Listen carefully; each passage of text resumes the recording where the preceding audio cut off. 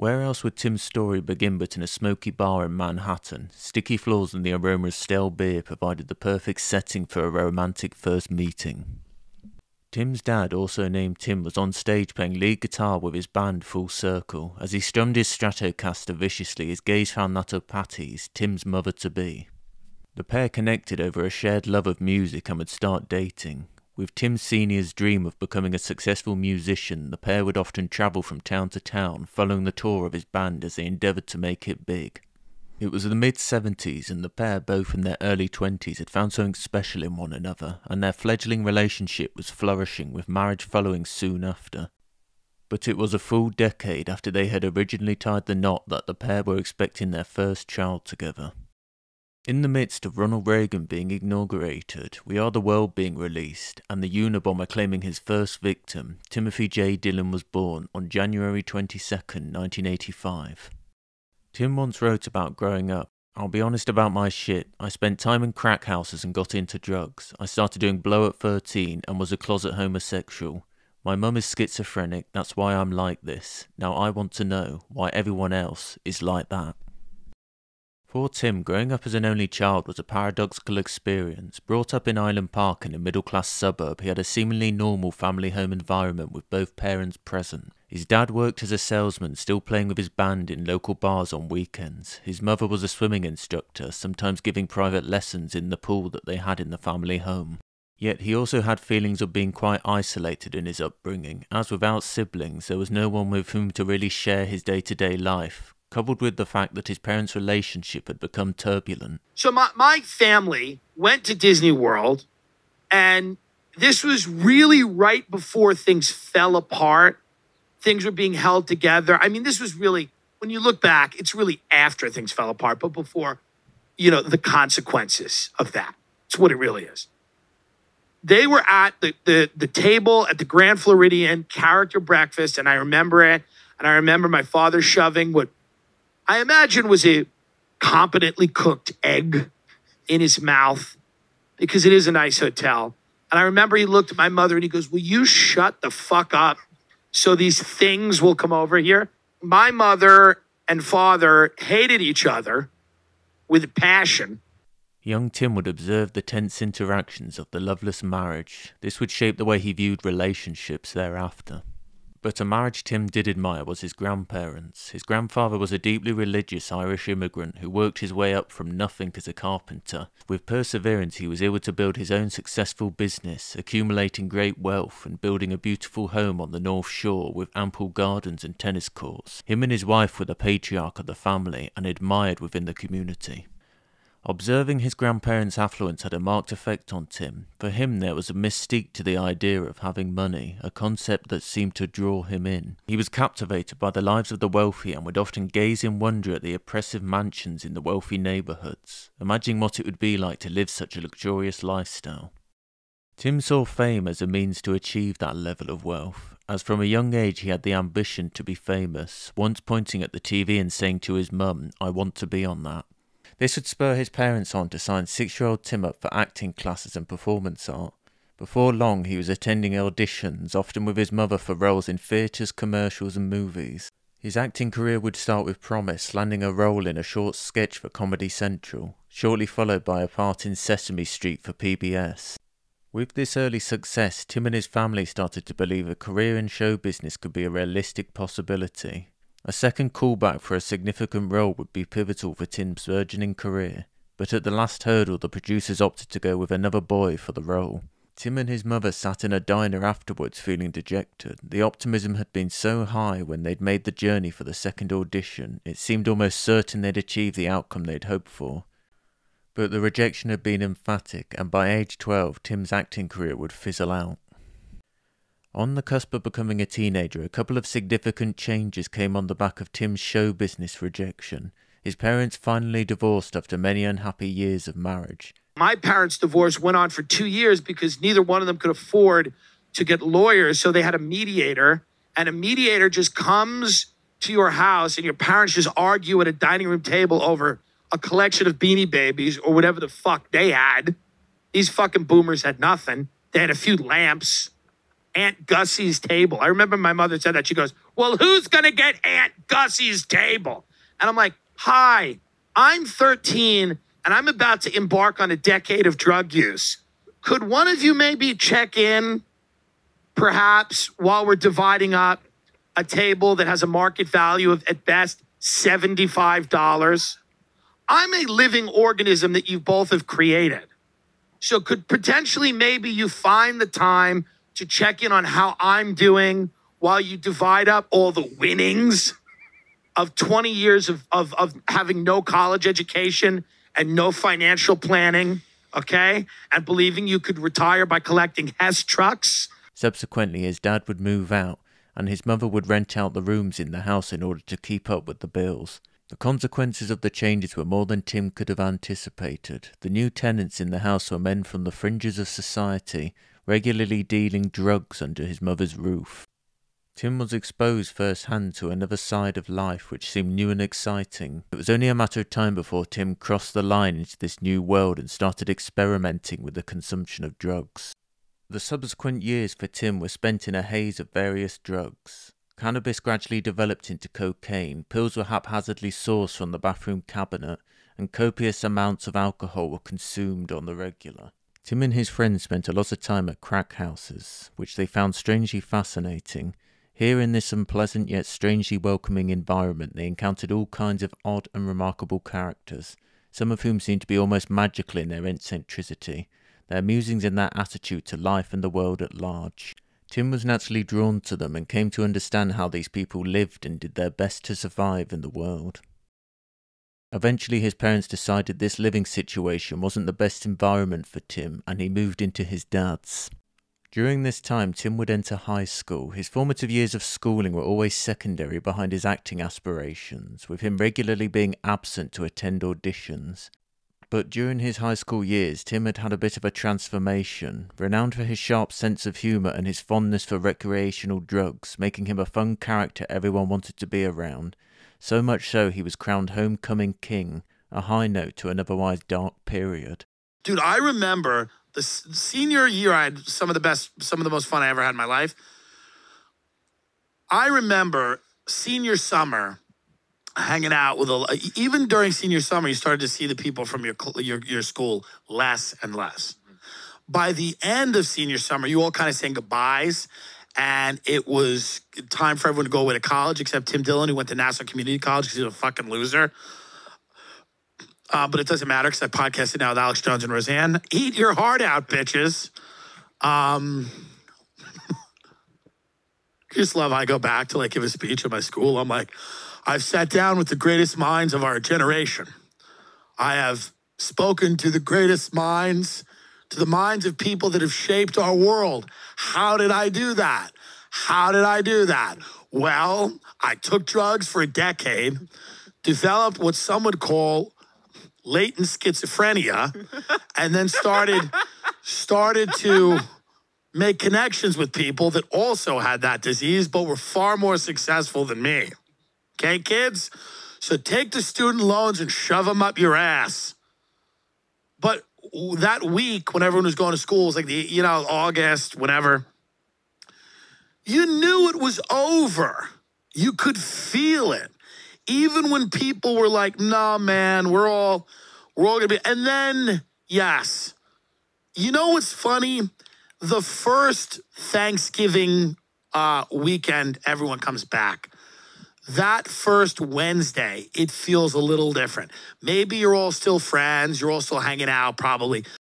Wednesday before Thanksgiving, like when it's the next year, it's like sophomore year in college. Like it's been 1 year. You see people, they're like strangers to you. And they were like your best friends. And like, oh my God, we have nothing in common.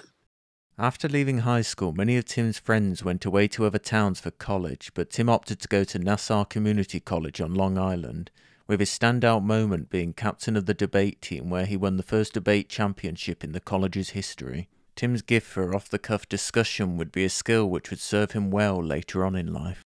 After leaving college, Tim, still in the grips of a cocaine addiction, would enter the working world as an office printer salesman. Tim was no expert, but his advice was often driven more by friendly banter than technical knowledge. Shortly afterwards, Tim would become a mortgage broker, later describing himself and his colleagues as huckster cokeheads who would say anything to get customers to sign up for a predatory loan. I feel like I could not want a mortgage and then talk to you and be like, I just got a new mortgage. Like this guy. Here's the thing. I'm a fun guy to talk to, and I'm going to call, and we're going to connect a little bit. And you're going to follow up, too. And I'm going to follow up because I got a bunch of folders on that desk, and I'm going to hit them once or twice a day. Yep.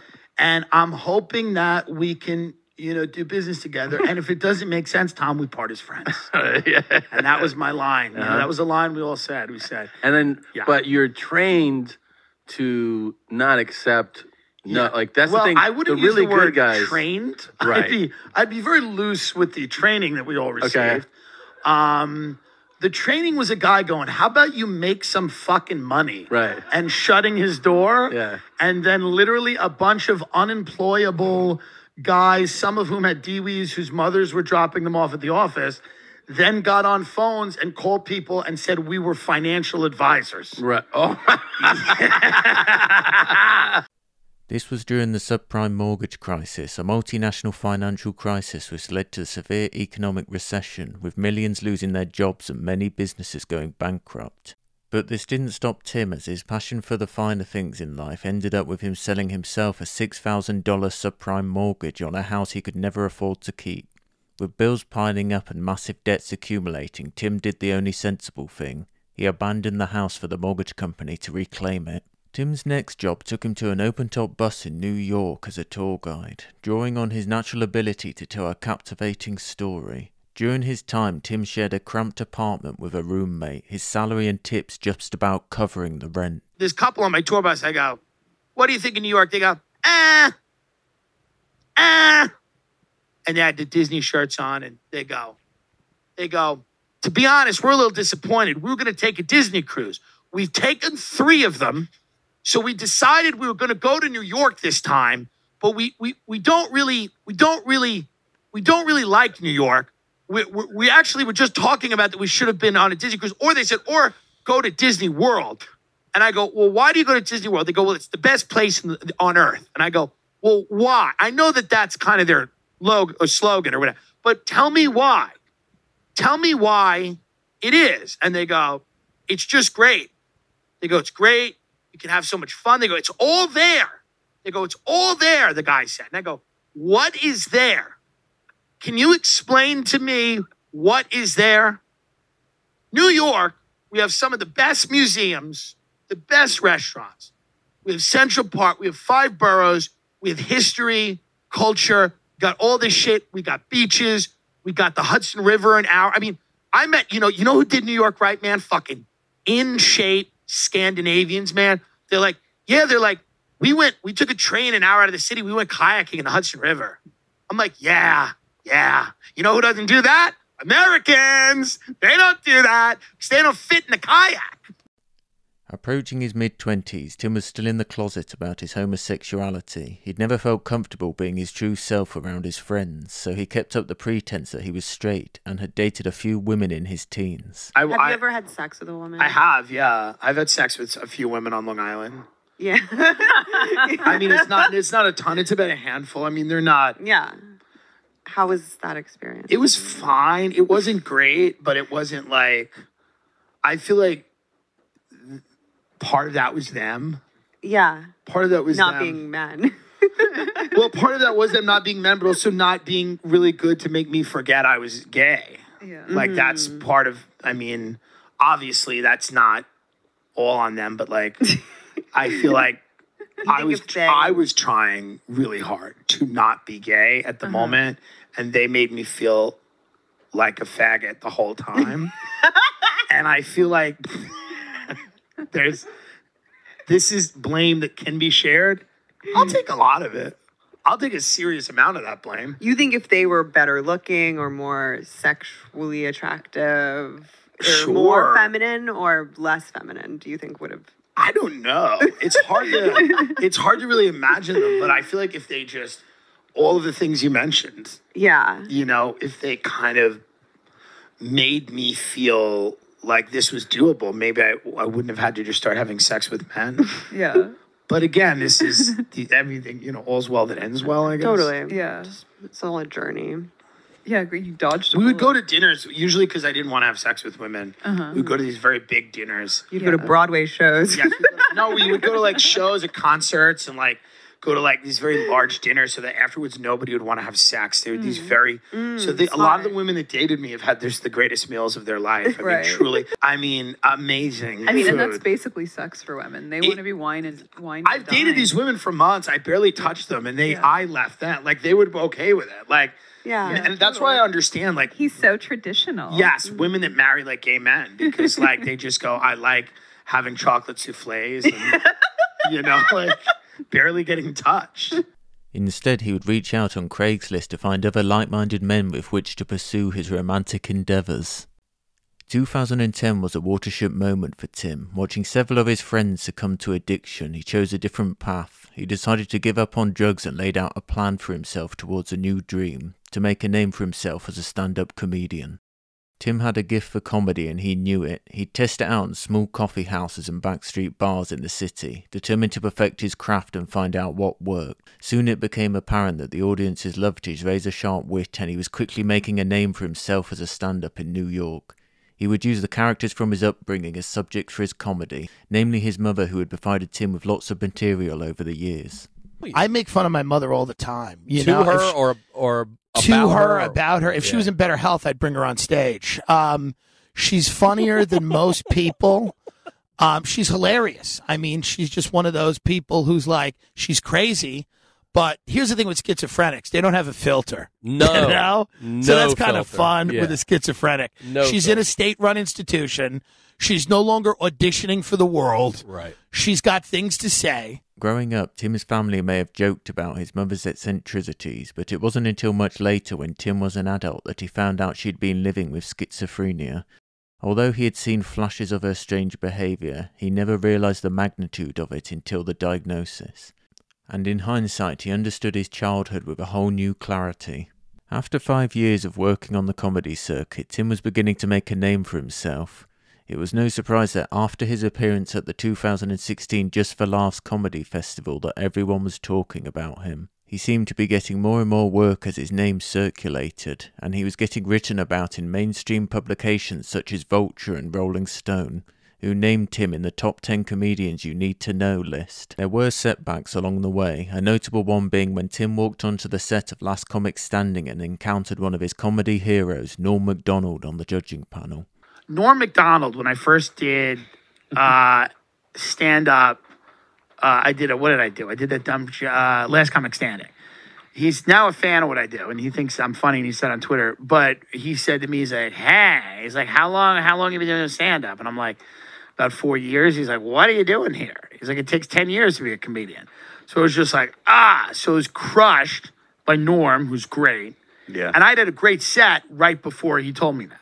So he was basically like, what the fuck are you doing? Determined to keep moving forward with his career, Tim set out with optimism to explore the landscape of the LA comedy scene. It was while there that he met a significant figure in his career, Ben Avery. I lived in Beverly Hills at the time in a very small studio apartment because Katie worked over there at the time, and I worked in a Chinese restaurant. That's cool. And I was a fucking like raging alcoholic, right? Oh, so this is recent then? Yeah, this was 3 years ago about. Yeah. And I got a message from the host of the show. It was like, hey, can you pick up this guy, Tim? And he's staying at someone's house in like West Hollywood. Mm-hmm. So I picked him up and drove him all the way to Chatterbox. That's 45 minutes, right? Yeah, 45 minutes there, 45 minutes back. So you get to know him pretty good. Okay. Yeah. Yeah, okay. And was he less talkative back then? No, he's kind of the same guy. Mm-hmm. But he's like, at the time, I guess he was like 8 years in. He had, no specials, nothing like that. So he was just sort of. But I had heard of him. I knew, I was like, oh, he's like the guy. Like, I was like, I've heard from everybody. He's fucking great. So I was kind of nervous to pick him up. Ben was raised in Texas in a middle-class, strict Christian household. He was a fan of comedy and tried his hand at stand-up, but it wasn't a natural fit. During these car rides, the pair would strike up a friendship and bond over their love of comedy. Before long, Ben had set up a little film studio in his garage and the two of them were making comedy sketches. With Ben taking the role of cameraman, they'd upload these sketches to social media, giving Tim further recognition.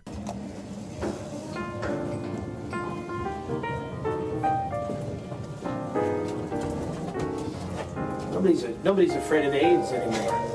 It's crazy. It's insane. I wanted to know why. I read an article the other day on Facebook, and it said you can live to 70 years old with AIDS. If I had AIDS right now, it wouldn't even be in the top 10 things killing me. I would go to the doctor and he'd say, the good news is you have AIDS. The bad news is your cholesterol is high. The AIDS might help with that, we don't know. Shortly afterwards, with the help of Ben, Tim would launch his podcast, Tim Dillon is Going to Hell, later renamed The Tim Dillon Show. Tim's first co-host was fellow comedian Ray Kump, who Tim met while doing stand-up. And now, Tim Dillon is going to hell! With Tim Dillon and Ray Kump.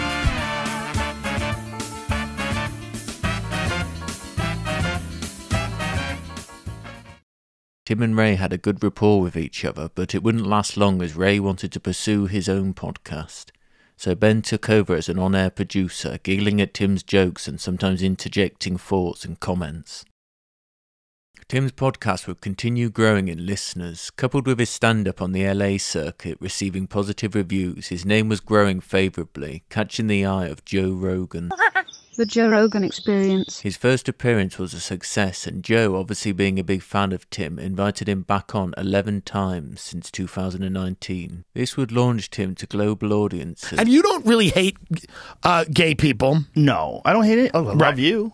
Yes, I don't hate you've been anybody. You've been very good to me. Yeah, I don't. Loving me is like golfing with Candace Owens and going, I love blacks.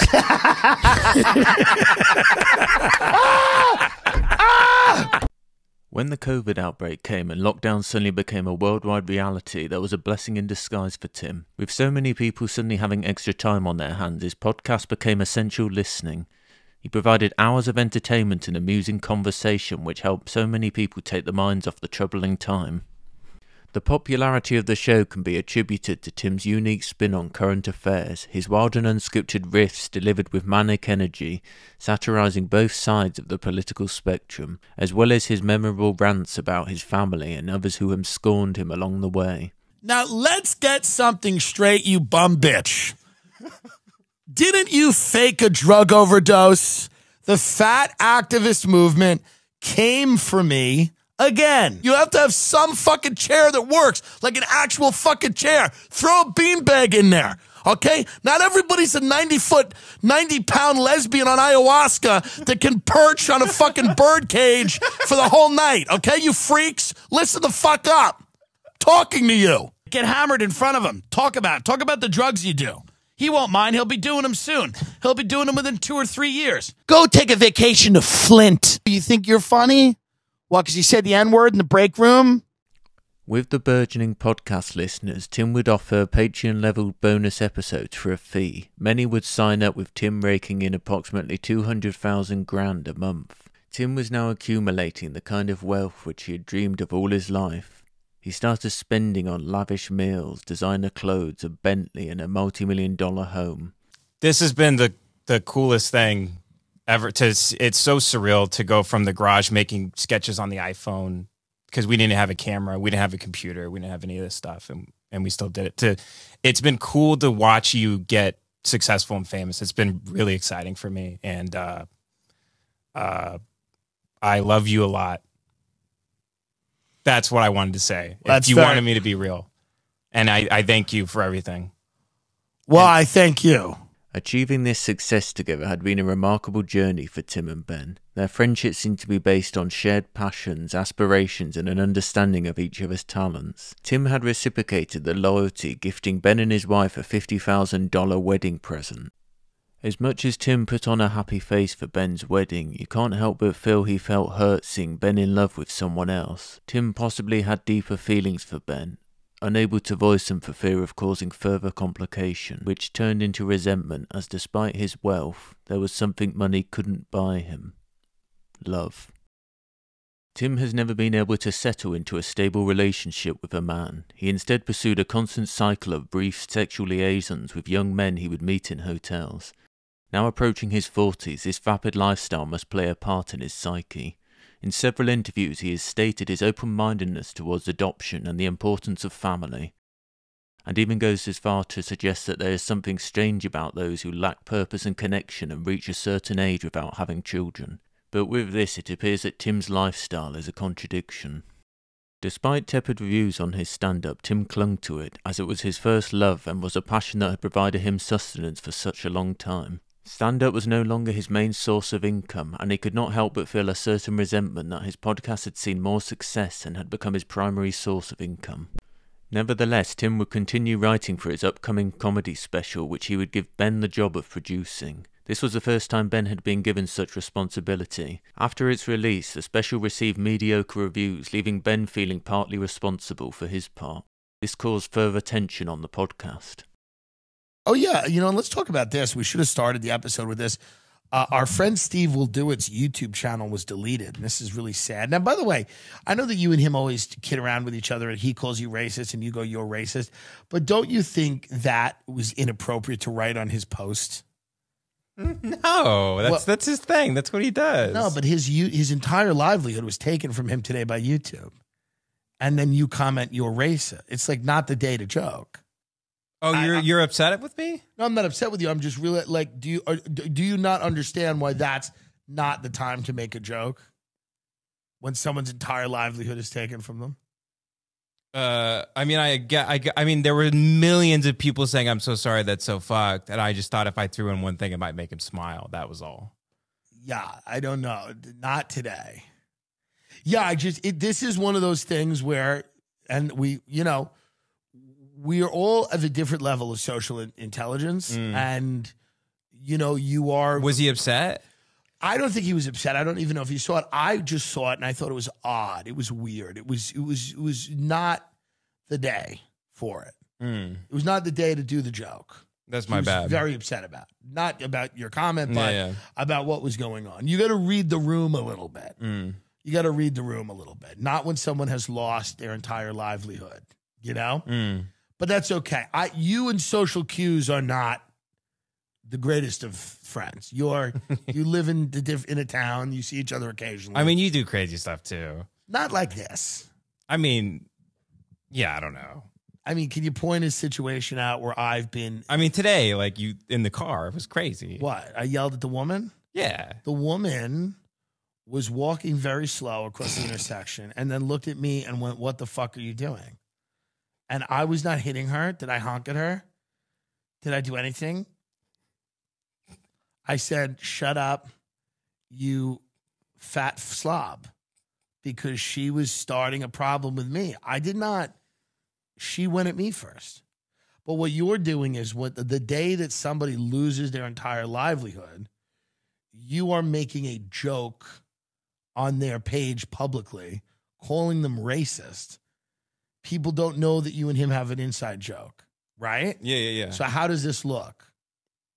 Bad. This doesn't look good, right? So this is social cues. Now, did the woman I yelled at today give us money to do ads on the show? No. Right. So the woman I yelled at today in the car, did I do it on her social media page? No. So I just yelled at her and drove away, which sure is crazy. But when someone pays us money to do ads on the show, they lose their entire livelihood or a good amount of it. It's probably an inappropriate time to make a public joke on their Facebook. Yeah, right? Fucked up. I'm very sorry. No, it's all right. It's just, this is not what we do. These are learning experiences of what we do. That's okay. That's okay. That's all. Because we do care about Steve. We hope that he gets it back, right? He worked hard. He's millions of views, hundreds of videos, thousands maybe. All of that work is done, wiped out overnight by YouTube. And, there, by the grace of God, go us. Like anybody, this could happen to anybody. It's a weird, arbitrary thing. It was about some gambling bullshit. Some URL should not have been in the video. It was not content related. He didn't go crazy, didn't participate in some cannibalism ceremony. He didn't say anything crazy. It was some ad thing. So I just want you to be mindful of it. That's all. I know you were trying to do the right thing. You were trying to help, right? Just like the kid who puts the fork in the outlet is trying to have fun with the fork. But that's not what we do. Anyway, Tim, now you're mad at me. Don't be mad. I'm fine. Don't be mad. But do you see that this is a learning experience? That's why I fucking apologized 5 minutes ago. You don't have to. I mean, you don't have to keep repeating it. It's the third time you're repeating it. I'm not repeating. I'm saying that this is inappropriate behavior. That's all.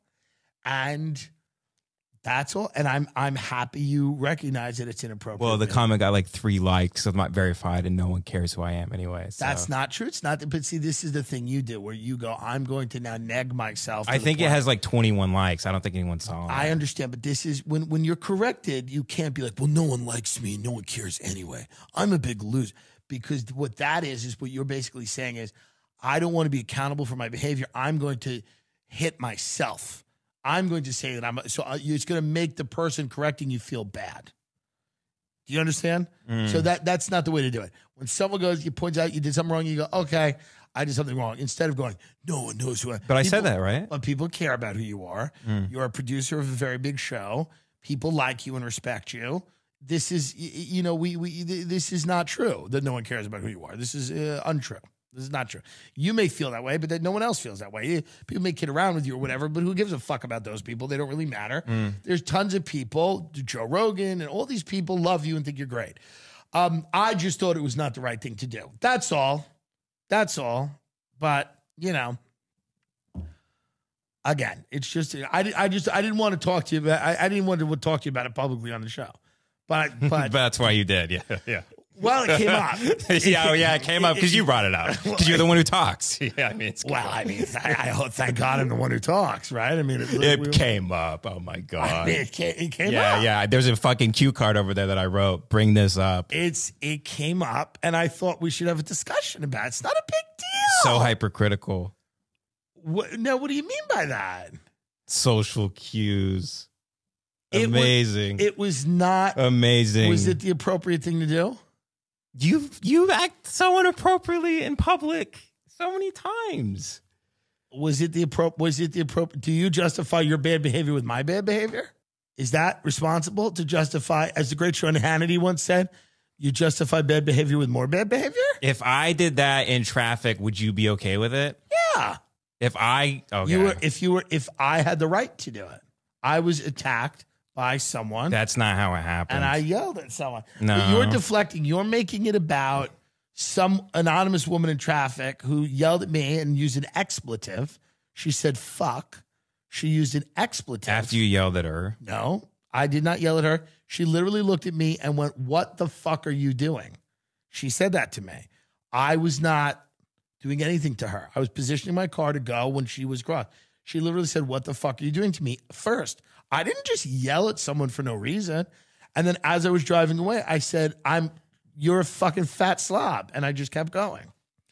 And when a fat person calls you fat, it's actually funny. It's not even mean. So what you're doing is you're trying to justify your bad behavior and your bad choice by attacking me, which I think is not right. Is that right? No. It's not right. I just think you should be accountable. That's all. Because Steve's a good guy who's given us money to do ads. That's all I'd say. I don't want it to be a fight. But you're just going to use this as a reason to hate me and say that I did the wrong thing. And Hate you. I'm just saying you read the social cues wrong. You read the room wrong. That's all. That's all you have to say. Like, oh yeah, now I'm sorry. I apologize. I did. I said it like 3 times. It keeps going. It doesn't keep going. You can go back and listen to it. You kept circling back. Well, because you kept bringing up my behavior. You kept going, well, you got in a fight with a woman in the car and you acted appropriately in public all the time. This is not about me. It's not about me. I didn't do the wrong thing. So when I do the wrong thing, I will go on trial for the wrong thing, but you did the wrong thing. So I think lashing out at me is why we had to keep going over it and over it. That's all. I mean, I have to be hyperly agreeable for it just to keep going. And I wasn't. I was slightly unagreeable. I felt that you did not learn the lesson. I was just saying, on the day that someone loses their YouTube channel, commenting you're racist, which is an inside joke, was publicly that no one knows is an inside joke. No one knows. I think I said it on episode once that Not enough people know. And it feels like the wrong thing to do. That's all. And I think you know that. And that's okay. So I'm not trying to anger you. I did not want to talk about this even publicly. Then why did you fucking bring it up? It came up. You didn't want to, yet you brought it up while we're recording. Because it came up. It came up. And I just thought I wanted to enlighten you. It was becoming apparent that Ben's tolerance for Tim's teasing was dissipating rapidly. On the surface, it appeared that Tim was simply joking around with Ben, but in reality, perhaps there was more of an edge to his behaviour that was veering into more serious waters. This was a definite tension that could be felt, as if the line between banter and provocation had been inadvertently crossed. Then the news came out that after 5 years, Ben was leaving the show after producing 280 episodes. He posted a statement on Twitter read, "Unfortunately, I no longer work on the show as of the last few weeks. I'm extremely grateful. I'm working on some projects now and I'm excited to share them all with you as soon as I can." Tim posted Ben's statement to his Instagram story with the added caption, "We love Ben and we're excited to see the new stuff he's working on." Some fans wondered whether it was just a joke by the pair, but it turned out to be true. Many of Tim's listeners were shocked and saddened by the news, saying the podcast won't be the same anymore. After a few snide comments made by Tim and Ray Kump on the latest episode about Ben, some would turn against Tim. Rumours claimed Tim sacked Ben in a moment of anger but quickly regretted it and tried to rehire him, but Ben refused, even after Tim offered him more money to produce the show. Shortly after, Ben made an announcement that he was starting his own podcast with his brother Jay Savory and Devin Costa called Lemon Party. Many of the Tim Dillon Show fans would subscribe to Ben's Patreon in solidarity for the perceived ill treatment of Ben by Tim. I'm subscribing from Tim's Patreon in the process. Who's your best friend? Ben. Okay. But what do you mean? Oh. What happens when there's no pie left, as you would say? When I don't do the show anymore? What happens when his wife finally says, him or me? No, he makes money. He fucks his wife. How long do you need to fuck someone? 12 hours? Like, what are you talking about? You could fuck every night. What is your dynamic with Ben's wife? Is there any tension? We have sex. They bring me into the bed once a month. Ben is truly the only thing I care about on earth. Like, it's very true. Ben is the only thing I care about on earth. Literally, there's a few people in this room and you. I would watch you all burn alive if I knew that I could save Ben. I wouldn't even try to save any of you. To save women at the expense... No, Ben is my brother and best friend. I mean, Ben is the only person really in my life that I know will stay there forever because we built the thing from the ground up. Also, he has Stockholm Syndrome. What choice does he have? He is a beaten man that you have blackballed in the business instead of anyone hires him. I know, he could be getting you out of a... Tim did attempt to recapture the same dynamic with new producer Owen Roeder from Barstool Sports. But the authenticity wasn't there, with Owen trying hard to replicate Ben's behaviour. Tim would also start dressing garishly to compensate for the show's lack of quality. Despite this, Tim is still making $180,000 a month with his podcast. Buy the shit, please. I'm not going to get less funny. I know, you know what I mean? I'm not going to get... I think some of you think I'm going to get less funny when I like have a home, when I can afford a house. Here's what's going to happen if I can't afford a house. I'm going to kill you. Tim seemingly predicted his future with that statement. As the richer Tim got, the less funny he did become. I wish him well. Can I ask a favour that you please like and subscribe, because it's a real knife fight out there. It's a joke. I'm on coke. I'm kidding, but keto gives you energy. Let freedom ring. Let the wild dove sing. Buy a gun and wave your flag. Tell me this doesn't make you happy. If you want to vote, vote. If you don't, just go to the crick and see Jesus.